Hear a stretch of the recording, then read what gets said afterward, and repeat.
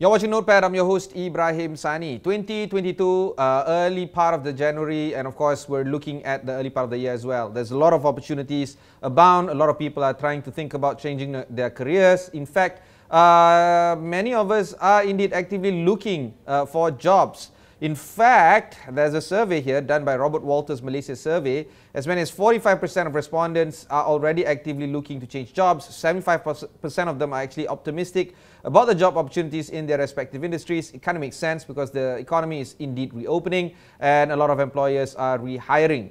Here to discuss this a little bit more is Tan Ai Rene. She is the country manager for Robert Walters Malaysia. Irene, let's talk a little bit more about the survey that you guys just did. Maybe some key features of the survey. Go ahead. Yeah, thanks very much for having me today, Ibrahim. It's a pleasure to be here. Now, I also just speak in general, right? The kind of skill sets that is in demand in the market right now. First and foremost, in finance, we see that there's a strong need for FP&A candidates as well as cost control as companies look to manage finances and cash flow strategically. In the segments of high net worth clientele across banking industries, we also see that top performing sales professionals are highly sought after. There will also be a need for professional skill in digital payment fraud management as transaction becomes increasingly digital. Yeah. As for technology talent with experience in new tech such as blockchain, AI, RPA, cloud, and 5G will also be in high demand. For supply chain, companies will be looking to fill in roles such as warehouse distribution center operations, particularly professionals with proven experience in operations to support the growth of e-commerce.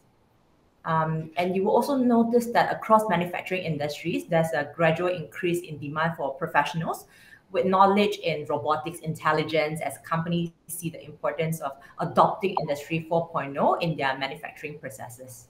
There's a lot of items in terms of the changes that businesses are adapting. We've been talking about this for the past 2 years now. Businesses are more comfortable working, having the employees working from home and as well as work from office.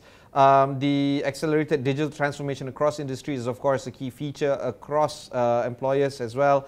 The utilization of data analytics as well as AI and e-commerce is also quite highly adopted. One company that I spoke to very recently on my show is Habib Jewels, the jeweler. He was talking about the adoption of customers buying high item or high ticket priced item through e-commerce. So, you know, even with jewelry items or luxury items, people are already comfortable adopting purchases through e-commerce, and therefore businesses have the need to go for the omni-channel approach. There's a lot of this going on right now. Where do you see the key features for 2022 is going to be like, particularly when it comes to employers wanting skills that are inherently in demand from the employees right now? Yeah. So in my view, there are top three unifying factor of skill sets that is required across different type of industries, be it banking, manufacturing, or commercial industries. So number one, as you rightfully said, tech and transformation skill sets will remain to be the focus for most organizations as companies accelerate their efforts to adopt new technology. That's number one. And number two, data analytics will also be a very important skill set for professionals across all industries. This is in line with the increasing use of technology in data management and the need for analytic tools in decision making and strategic direction. And last but not the least, you probably will also hear the buzzword, which is ESG, right? Which stands for the environmental, social, and governance arena, right? And this area will pick up pace as companies seek to solidify the function to meet the needs of socially responsible investors. So the prominence of ESG is especially prevalent across financial services and manufacturing industries. These are very important but not surprising kind of features. Is there anything surprising in your opinion when it comes to the Robert Walters survey? So based on our observation as well as a white paper that we have launched in the past before, right? We strongly encourage that employers, when you're hiring for skill set, right, other than tech, digital, data analytics, or ESG skill set that we just mentioned earlier, we also strongly encourage that employers hire based on potential instead of just based on direct experience. So traditionally, I think employers like hiring people with the actual skill set coming from similar portfolio or industry background, which is very advantageous because immediately as you get into the role, you're able to pick up the skills and run the show already and hit the ground running, right?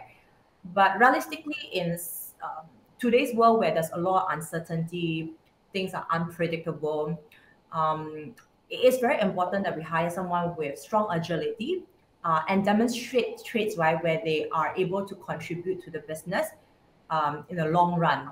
So hiring someone that who has the exact right skill set is not a bad thing, but to open up and expand the talent pool, we strongly encourage that employers look into hiring people based on potential traits rather than just based on the exact skill set.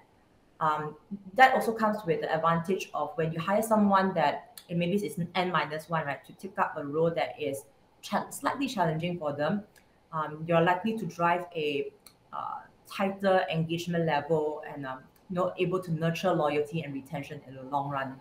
So, Irene, I want to deep dive on that one actually. Hiring traits, but not necessarily the exact skill set.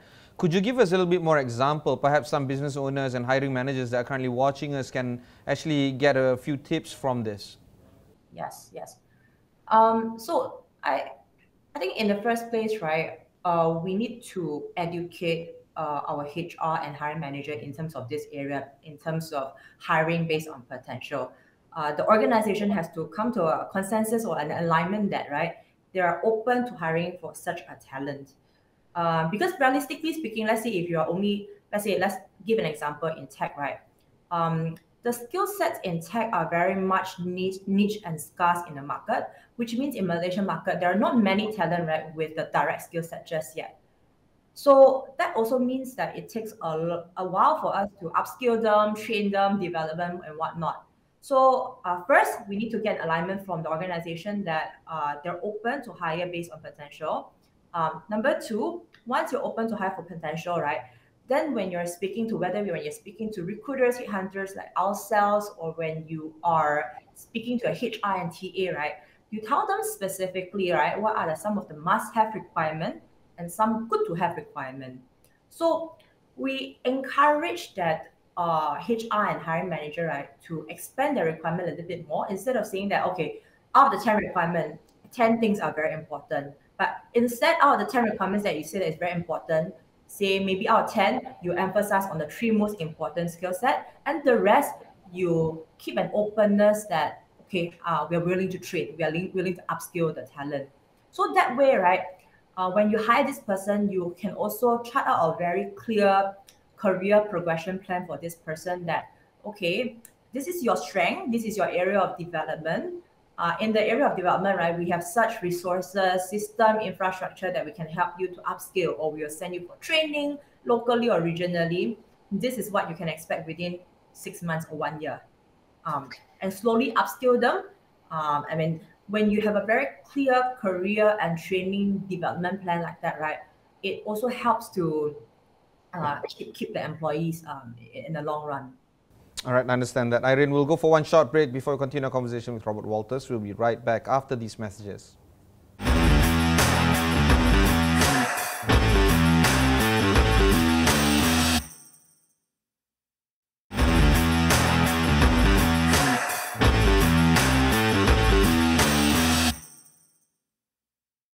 Welcome back. You're watching Notepad. I have with me the country manager for Robert Walters, Tan Ai Rene. Irene, let's talk a little bit more about the perspective of, or the point of view of the employees right now. 75% in your survey is rather optimistic. We mentioned these statistics earlier, that they will get a job this year and in their respective industries. And you know, when we have something like 45% of respondents saying that they're already actively looking for a job, do you feel that that's Is that healthy for an organization? I mean, when you have, look, I'm just looking over my studio right now using this survey. Half of them are actually actively looking for jobs. Is that a new way of doing things in terms of employee loyalty and trying to grow the business, but at the same time trying to pursue or further individual professional capabilities? Yeah, definitely this is a very high number.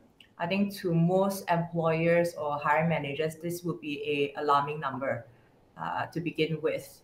I mean, naturally for employers, we want to retain our people, right? We want to retain good employees and high performing employees, especially. But I'm sure you also have heard of the terms. It's been a great buzz, right? Recently, people have been talking about the great attrition, the great resignation, as McKinsey coins it, right? So basically, what this term means, right, is that we have been observing a high number of attrition, right, across different industries post-pandemic. And I think partially why this is happening is because Malaysia has been going through a few lockdowns so far, and during pandemic time, naturally, or lockdown time, right? Naturally, people are a little bit more cautious, reserved, don't want to look out because they are unsure of the career prospects of the new company, unsure of the financial stability and whatnot. And most importantly, during lockdown time, most of the positions were frozen, put on hold. So employers were also not ready to hire people.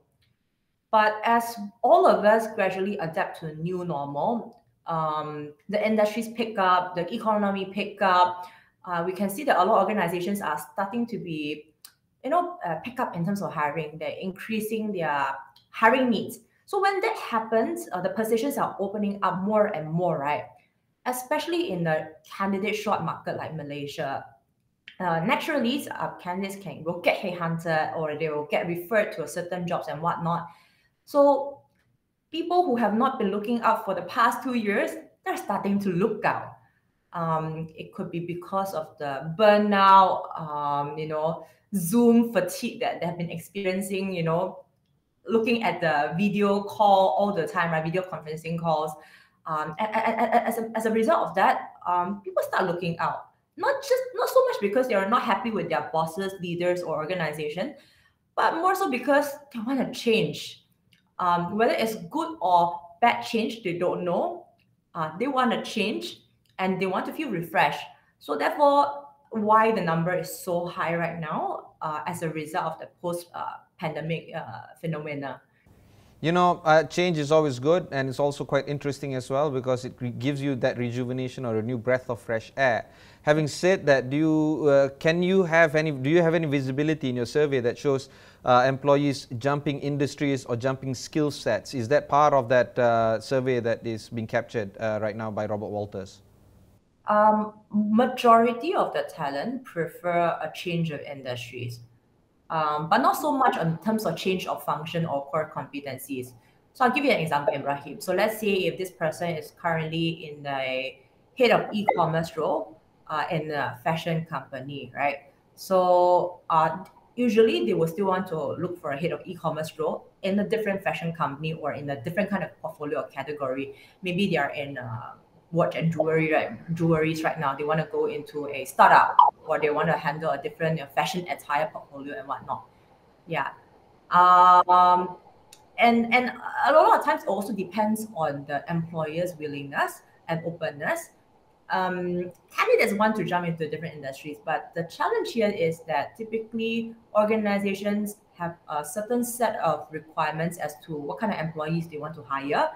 And typically they prefer someone who comes from the exact portfolio industry experience, which makes the talent pool very small. So as long as employers are keeping an open mind to explore talent that is not from the same industry, right?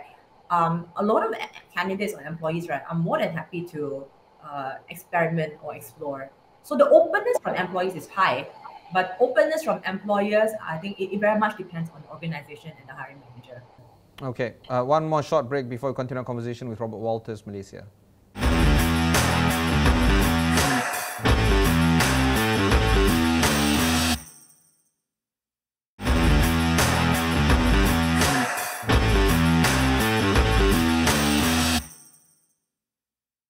Thanks for staying on with us. I have with me Country Director for Robert Walters Malaysia, Tan Ai Rene. Irene, let's talk a little bit more about the consumer sentiment, the candidate sentiment found in your salary survey 2022. They are looking for three big things: inspiring colleagues and workplace culture. So culture remains to be strong. The desire to have a strong culture is there. 1 in 2 professionals across industries in Malaysia are looking for a pay raise today, this year.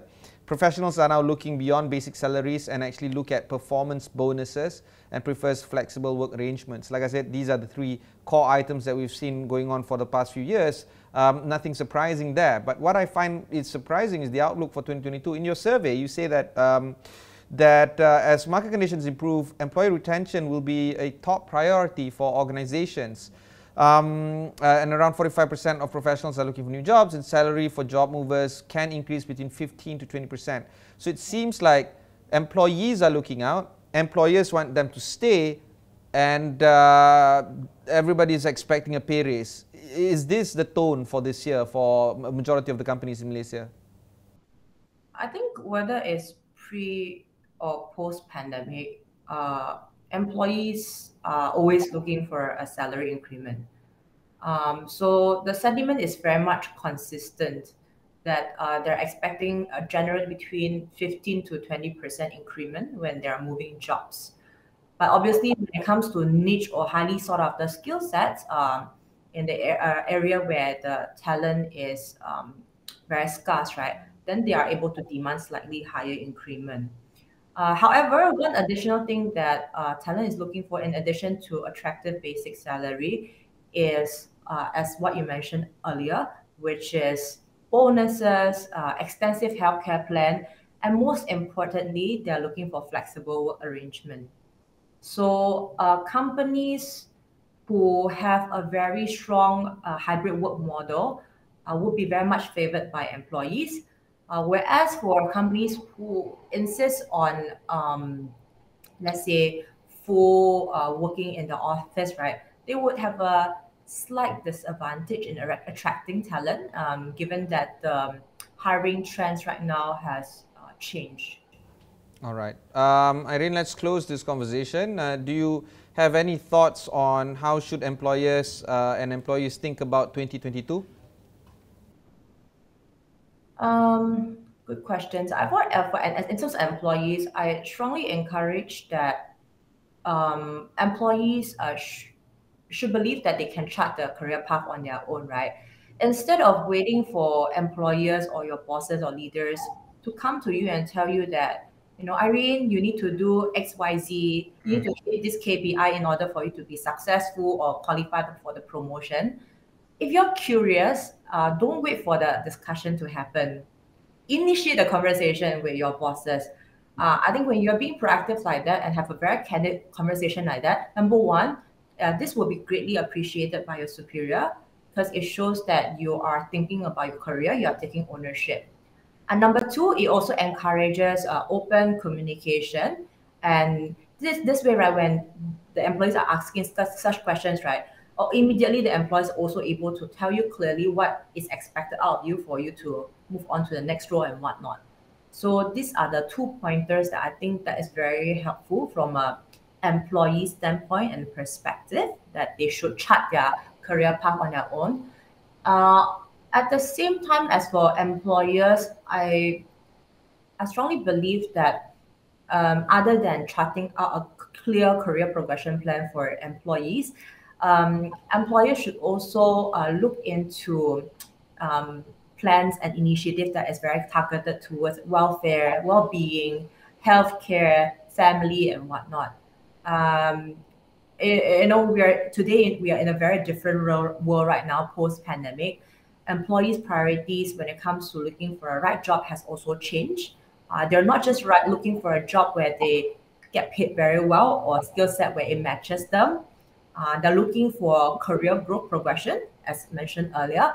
And at the same time, they also want to be supported mentally, right, and emotionally by their employers, so that in the long run, right, they're not just staying in the organization for a short period of time, 1, 2 years.